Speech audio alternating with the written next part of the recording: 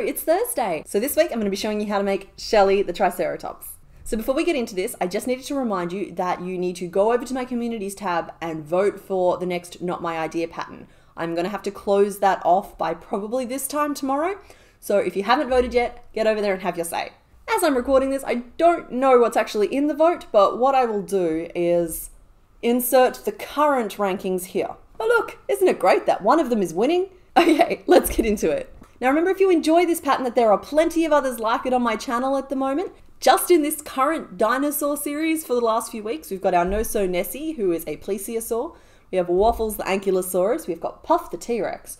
And we have Ribs the Pterodactyl circling above our heads. And we're adding Shelly the Triceratops to that today. All right, let's get into it. So today's special fancy stitch is the shell stitch, and we'll be using it to make her frill.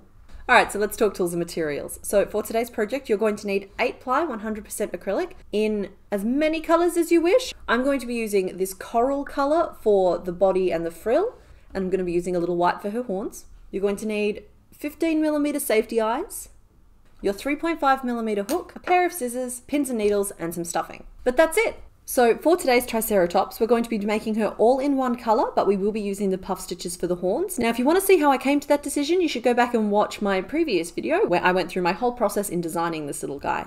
So to start with, we're going to do the head, body, and tail piece, and we do that by starting at the tip of the tail. Then we work up to the back of the head where we lay the foundation for the frill, and then we continue working to the front of the nose and we finish him off. And we just make that all as one piece, and that's what we're going to do now.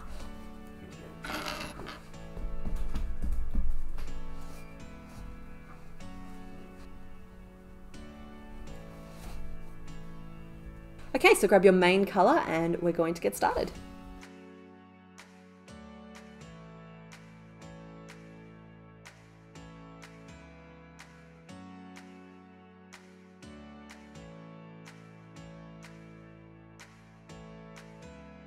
Okay, so that's the end of row 24 there.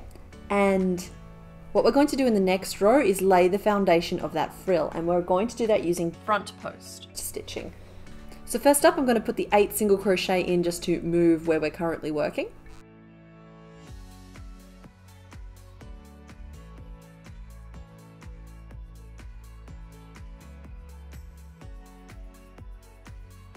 Just like that, and that should bring you around to the side of your dino. You'll note that we have a flat side and we have a rounded side, so the round is the top, the flat is the bottom, and we should be sitting on the edge of that now. And so next up, we're going to put in 21 front post single crochet. So we work our front post by inserting our hook from the front of the piece around the post. So instead of working through the loops, which would be that way, we're going to work around the post, which is that way. And I'm going to work the next 21 stitches around the posts.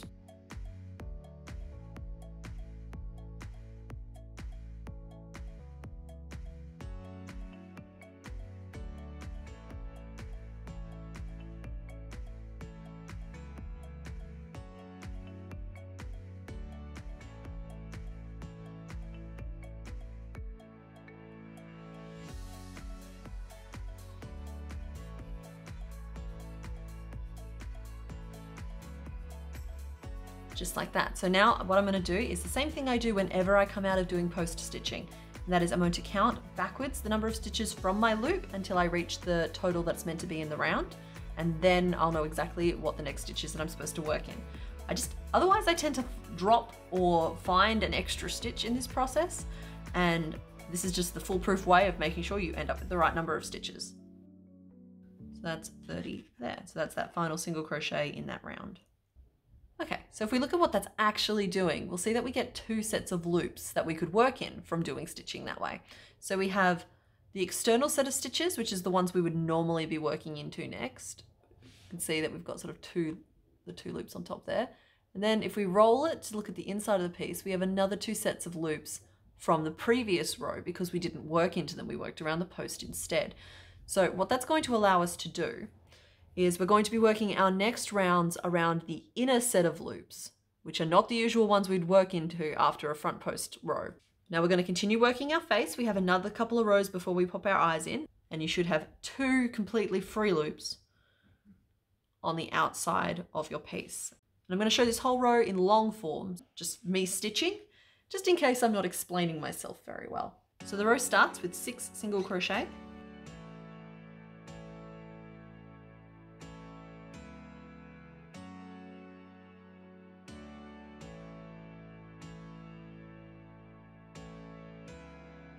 So the next stitch is a decrease 3. It's the first one we've done in this pattern, but there are many more ahead of us. So a decrease 3 is when we decrease over 3 stitches. So I would normally do that with an invisible, but I'm going to show you how to do it the long form way just to really explain what that stitch is.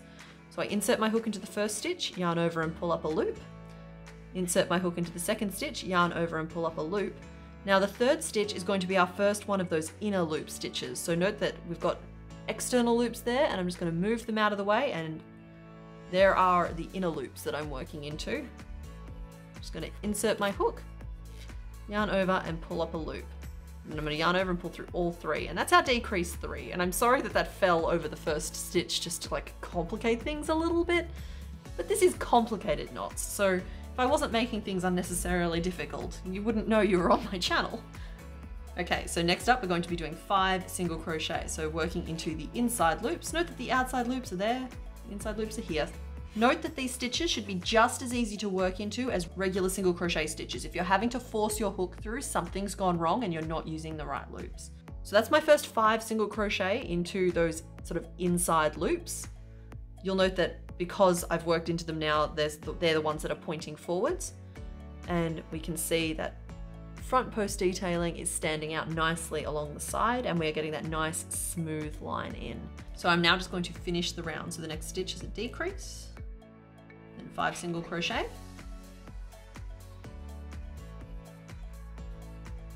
then a decrease, and then 4 single crochet,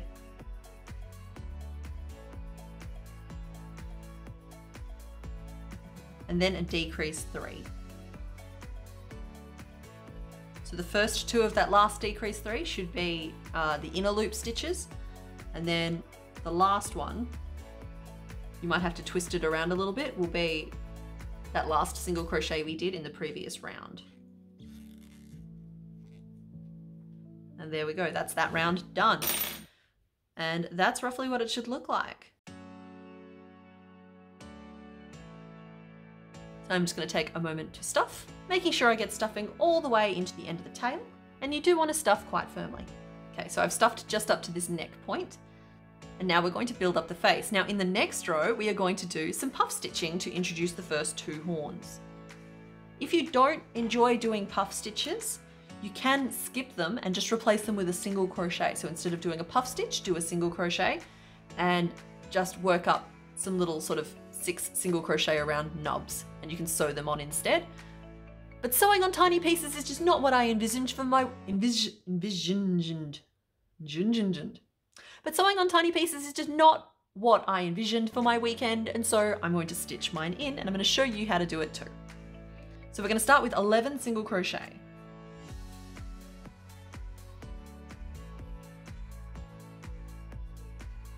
So we've done 11 single crochet normally. Now in the next stitch, which is also a single crochet, I'm going to change to my horn color. Now this process will be very familiar to you if you've watched the T-Rex video from a couple of weeks ago. We're going to be basically doing the puff stitches here the exact same way, but I am going to just run through it again for those of you who might have missed that one or skipped that one.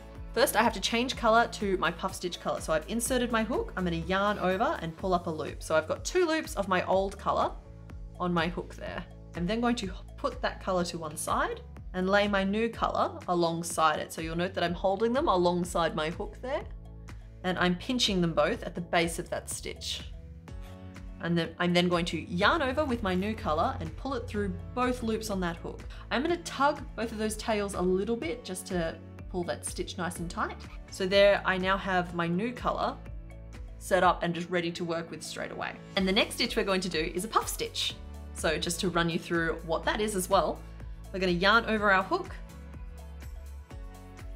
insert our hook into the stitch where it's going, yarn over again and pull up a loop, leaving 3 loops on our hook.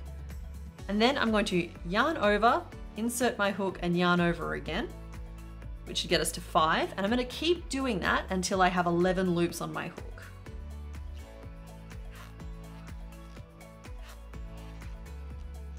There we go. So I should have 11 loops on my hook now, and I'm very sorry that that is white. There we go, let me do that.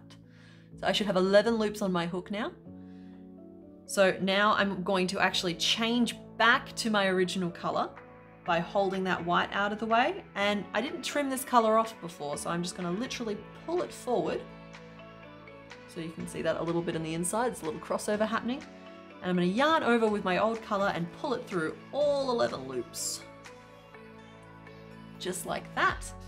And then I'm going to chain one to set that stitch in place.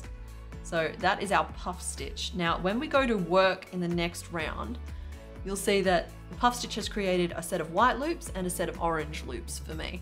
I'm going to work in the orange loops only and skip any white loops. It keeps it nice and simple and stops us from gaining a stitch by accident.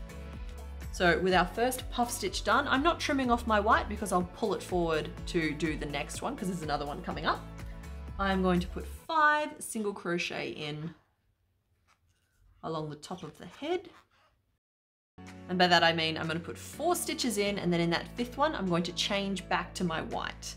So once again, 2 loops on my hook, pulling that white forward. It can make as much of a mess as you like inside, so that's literally just going to be me pulling it across the inside of those stitches. I'm going to yarn over and pull it through the 2 loops on my hook to finish off that single crochet, like so. So now I'm ready to work in my white again, and I'm just going to work another puff stitch into the next stitch. Like so. So once again, 11 loops on my hook, pull the white out of the way, pull my main color back forward again, crossing them over behind, pinching them at the base of the stitch, yarn over and pull through all 11 loops, and chain one to finish the stitch. And there is our second little horn. I'm now just going to work 5 single crochet to finish that round.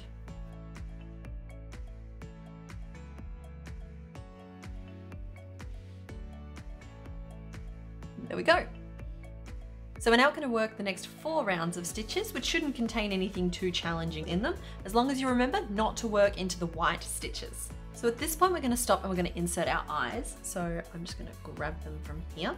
I'm just going to do a quick customizing job on these eyes because they are clear and I thought it might be fun. So I've got 2 little pieces of washi tape here and I've just used some standard gold. I'm going to fold them over so that they're not sticky, and then I'm just going to give them a little snip in the middle. I'm going to take my eye and I'm going to insert it through that little snip. Then I am just going to trim the excess off. Now the reason I don't have to glue these in place or anything like that is because when I put the backs on, the same way that it holds the eye in place on the yarn is going to hold the little backing color in place as well. So the eyes are inserted 3 rows in front of this frill that we have here. So if I count 1 row of stitches, note that I'm not counting the row where the frill is actually attached. So 1, 2, and 3, and it should leave me just in line with in front of that first horn. And I'm just going to plonk it into any one of those stitches in that row and repeat the same thing on the other side. So that's the row of stitches that the frill's attached into. And then we're going to go 1, 2, 3, and the eye goes in here. It's always really hard when you make it tail first because then you are inserting eyes into a head that is not fully formed yet. Okay, so I've roughly positioned those on either side of the head, and now I'm just checking from every angle that they are roughly even, and these ones are. I kind of nailed it the first go, but you can move them basically 1 stitch in any directions. You do want them roughly centered just in front of these horns though. Anywho, now that I'm happy with the positioning of those, I'm going to snap the backs on. Don't know if you can hear that, but my neighbor is apparently fighting a kangaroo upstairs. Okay, so the backs are on, and I am now going to finish stuffing the head. Just like that. You might need to resettle the stems of your eyes so that they're not being pushed in any one direction. And note that my white is still attached from when I did the puffs as well. So now I'm going to work, we only have 2 rows left. So this first one requires 7 single crochet around.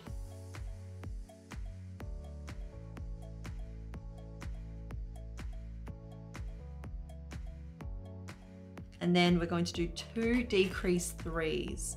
Now that does mean that this row will overlap itself slightly. That final decrease 3 will overlap into the first stitch of the round. and it should leave us with 8 stitches in the round in total. I'm sorry to have included that, but it honestly is the easiest way to get the right shape. So now we are working our final round, and our final round will include a puff, but not right away.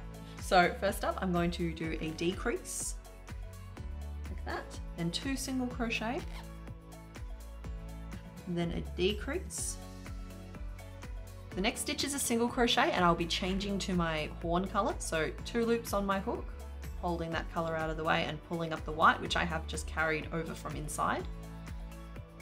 I'm going to yarn over and pull that through, tugging on my original color to tighten that stitch. And I'm going to work a puff stitch into the next stitch. I'm then going to change back to my original color and yarning over, pull it through all 11 loops on my hook. So I'm going to chain 1 to finish off the puff stitch, and then I'm going to insert my hook into the next stitch and just slip stitch in there and finish off. That is right, the very last stitch you do on this Triceratops is basically a puff stitch. And you can trim off your white as well. So the white I'm going to just tuck straight into that opening, just like that. And now with the tail of my body color, I'm going to weave it through the remaining stitches.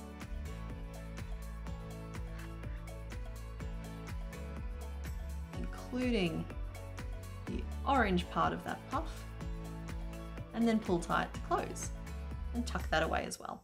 And there is your first piece done. Now that is by far the most labor intensive piece. Now just as a little reminder, I'm going to be working my frill all in one color because I liked the look of that better. But if you wanted to use a secondary color in yours, all you have to do is the second row of this frill in a different color. That's all. That's as easy as that is. So the stitch that we join our yarn in can be a little bit difficult to spot. So with my Triceratops facing me, I'm going to be attaching on the side of the frill on the right-hand side.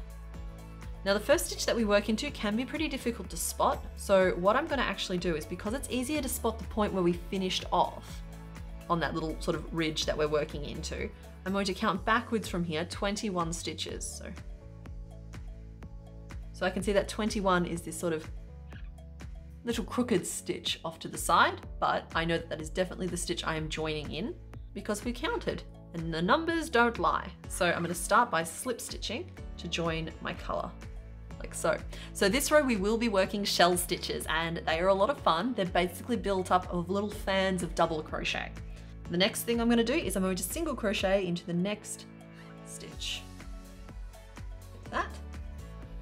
I'm going to be skipping the next 2 stitches of the frill, and we'll be working 5 double crochet into the third stitch from where we currently are. So skipping 2 and then working 5 double crochet into the next one. Now for those of you who might need a refresher, double crochet is when we yarn over our hook, we insert our hook into the stitch we want to work into, we yarn over and pull up another loop, so we have 3 on our hook, yarn over and pull through the first 2, yarn over and pull through the second 2, leaving us with a double crochet. And I'm going to work 5 in total into that stitch.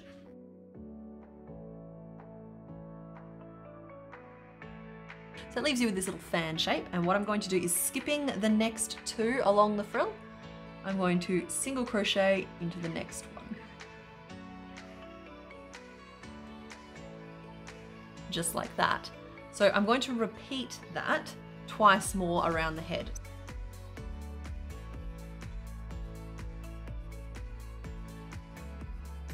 So just like that. Now I am going to just slip stitch in that final stitch around just to anchor our frill. So that is our first round of the frill. Now if you like just a tiny little frill, you can leave it there as well. I liked something a little bit more grandiose, so I am going to add the next 2 rows, but honestly this is one of those things where you can stop at any point and it'll still be cute. So I'm going to chain 3. Now if you're swapping to a secondary color, do it now. And we're basically going to work a second row of shell stitch back along the top. So in order to do that, I'm going to first up put 2 double crochet into the single crochet we did at the end of that row. So not the slip stitch, into the single crochet, like that.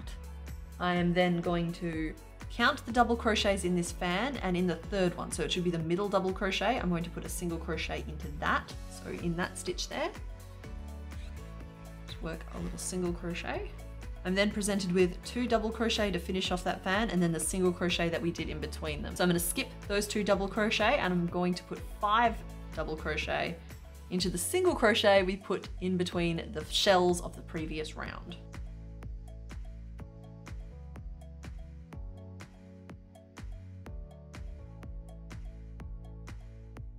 Okay, I'm then going to skip the next 2 double crochet and single crochet into the third one from our hook.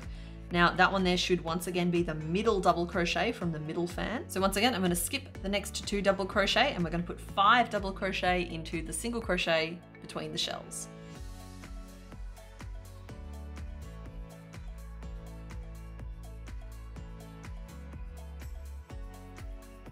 And then single crochet into the middle double crochet of the last fan, there like that. So it should be building up this little crest. So now we skip 2 double crochet and in that final single crochet from the previous round, we are going to put 3 double crochet. So those are the 2 rounds of the shell stitch I did. And once again, you can sort of stop there if you like the look of that sort of more minimalist crest. I, however, am going to be working some little scallops along the edge just to give it a little bit of extra frill. I do not know the name of that stitch and I actually find crochet stitches are really hard to look up the names of things. So I said this in the design video as well and I might already have an answer, but if any of you know the name of the stitch I'm about to do, leave it in the comments below and please educate me. So I've chained one and I've turned and we're going to be working back along the top, working in every stitch now. So what I'm going to do is put 4 single crochet into one stitch and then a slip stitch into the next one. And I'm going to repeat that along the whole edge of that crest.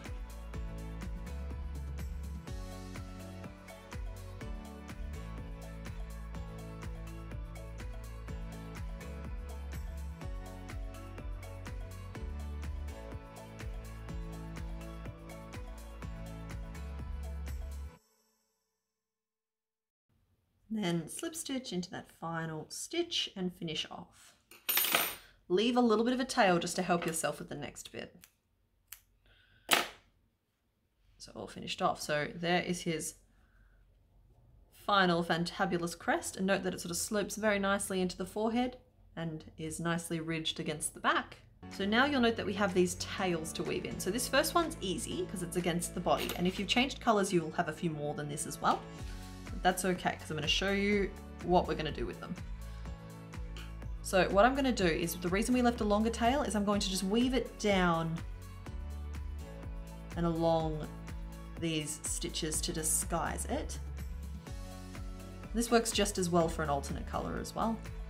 And then once it's back at the base, I'm just going to tuck it into the body and nobody will ever know it was there. Well, I mean, we both will, but it'll be our little secret, kind of like a pocket squirrel. And there is his crest. All right, so now we're going to just pop that whole piece to one side and we're going to start working on the legs. Okay, so next up we're going to make his little feet. Now, if you made Waffles Ankylosaurus a couple of weeks ago now, you will already be familiar with this pattern. It is pretty much exactly the same. So I'm going to just grab my body color and I'm going to construct them now. I'm going to start with the front legs.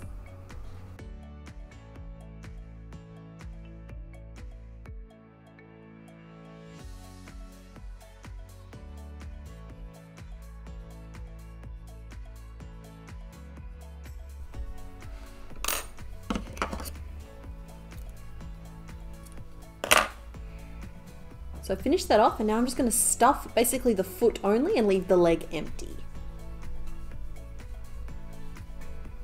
And you're going to need 2 of those. So pop them to one side and now we're going to make the back legs.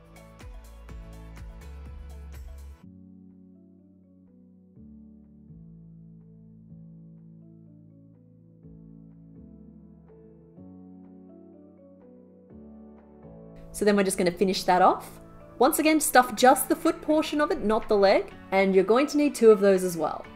Okay, so now we have all of our pieces. We're just going to assemble our little Triceratops. Grabbing our body piece and our front legs first, I'm going to squish the opening in the same direction as the foot is pointing, and I'm going to pin that the body just behind the frill. So about 1/3 of the way up of the total height. And we're going to just pin that in place. We're going to do the same thing with the other front leg on the other side. There we go, just like that. So next up, I'm going to grab the back legs and squishing the same way. So in the direction the foot is pointing, squish them flat. And I'm going to pin them on in between the front leg and the tail.